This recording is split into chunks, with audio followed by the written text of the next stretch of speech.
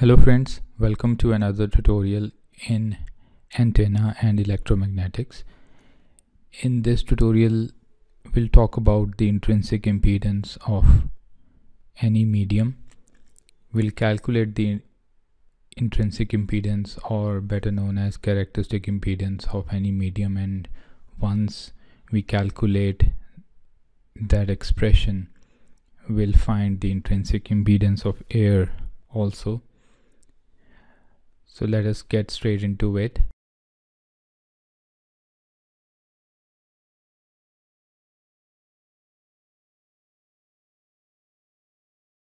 Let's look into the definition of intrinsic impedance. It is the ratio of the magnitude of E. So E is the electric field intensity, H is the magnetic field intensity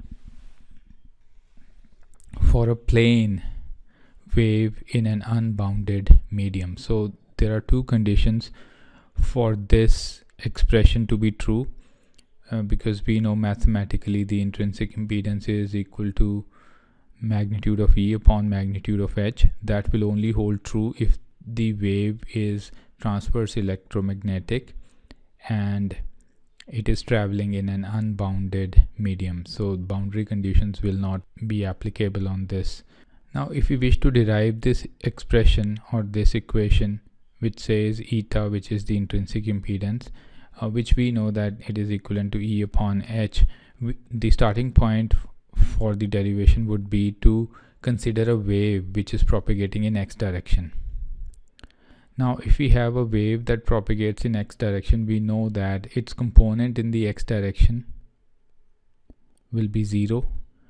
It will have components in y and z direction because it itself is propagating in the x direction. So x direction is the reference direction, so it will not have any variation in the x direction. Ex and hx will be 0, and because it is propagating in x direction, so any change in the magnitudes of y and z will happen only with respect to curly by curly x. So these two components also become 0. So the components that will exist are E of y, E of z, curly by curly x, h of y, h of z.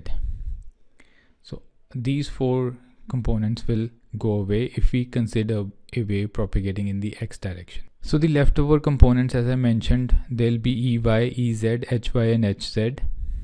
So that will be our step number 2. And the step number 3 will be to use the Maxwell's equation. Curl of E is equivalent to mu H. This is another representation of expressing mu into curly H by curly T. Expanding this thing, curl of E, we could say that curly by curly y and curly by curly z are 0 from here, and Ex is also 0 from here. So what are we left with? Ey, Ez and curly by curly x on the left hand side, and on the right hand side also we are left with only two components of H, which are Hy and Hz, again from this part. So that will be our step number 3. The next step will be to solve that determinant, and when we solve that determinant, we know that everything will be differentiated with respect to curly by curly x. So both the components Ez and Ey, they'll be differentiated with respect to curly by curly x on the left hand side, and on the right hand side we can simply rearrange this.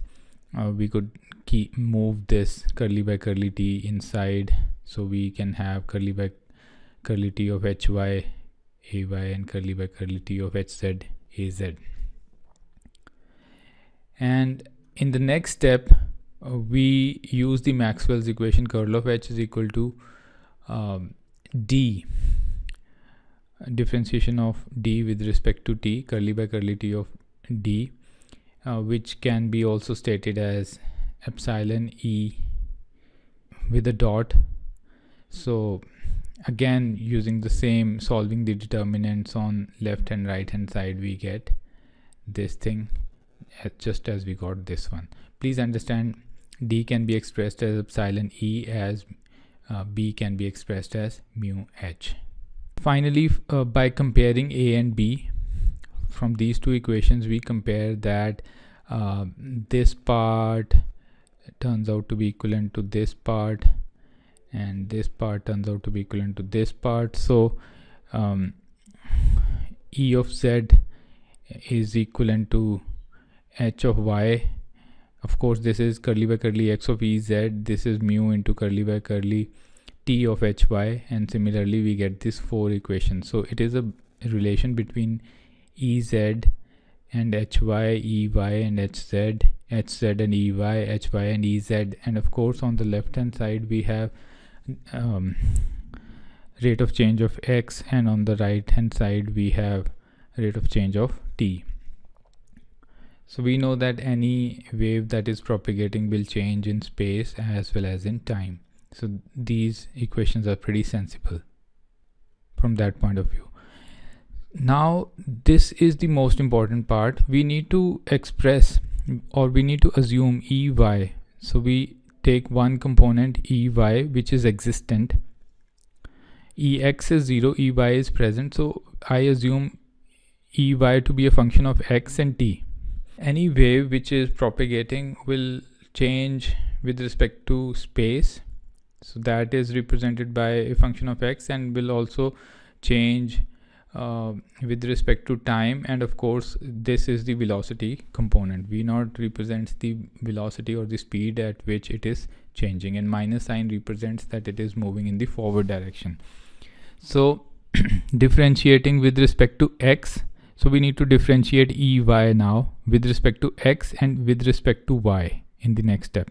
So this is the assumed equation which depends upon x and t. So we'll differentiate twice, once with x and once with t, to get a relationship of f dash. So that's the tricky part. Otherwise everything else is pretty easy here. If you differentiate with respect to x, you get f dash to be equivalent to minus mu curly by curly t of hz. So when you differentiate Ey with respect to x, you get this part and this vanishes. So my f dash is only this part. This becomes 1, of course, and I can express my f dash as minus mu curly by curly t of hz from so now we come to a tricky part where I equate this thing with this thing, because it is clearly mentioned that curly by curly x of Ey is equivalent to minus mu curly by curly t of hz here. So this is the reference point. We have equated this part with this part. So my h2 becomes minus 1 upon mu integration of f dash dt. And when I differentiate the same thing Ey with respect to t, I'll get this. I'll get Ey to be minus v0 integration of f dash dt.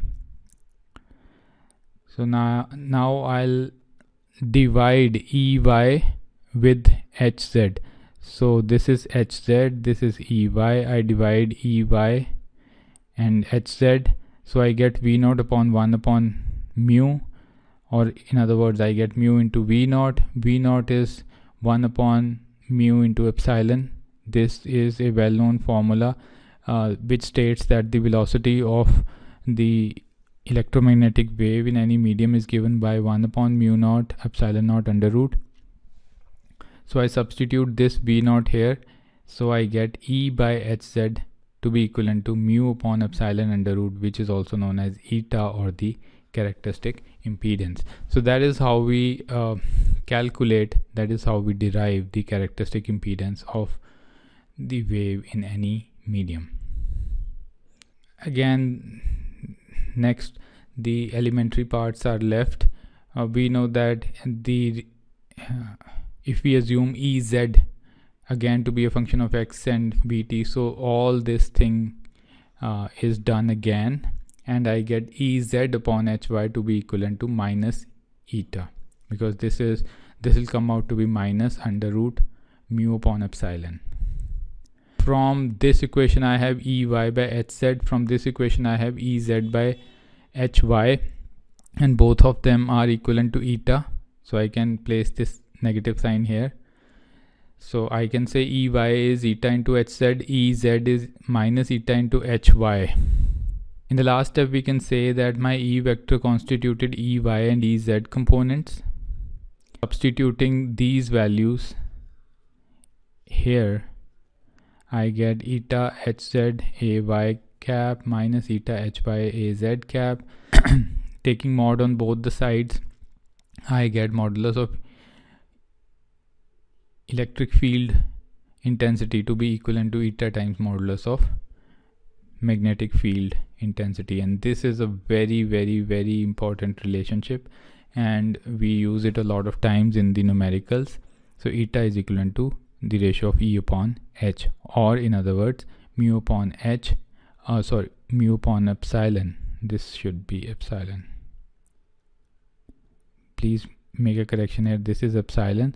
So this relation is super important, and if we want to calculate it for the free space, we can simply put the values of mu naught and epsilon naught, and we'll get eta naught, which is the characteristic impedance of air. Mu naught is 4 pi into 10 raised to the power minus 7, epsilon naught is 8.85 into 10 raised to the power minus 12. So we get 377 ohm as the characteristic impedance of the air.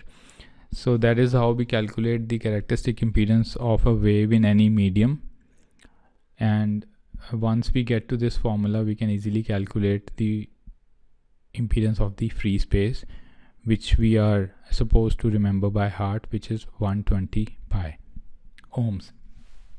So that's about it for this video. If you liked the video, give it a thumbs up, consider subscribing to the channel as well. I'll see you around in the next video. Take care. Bye bye.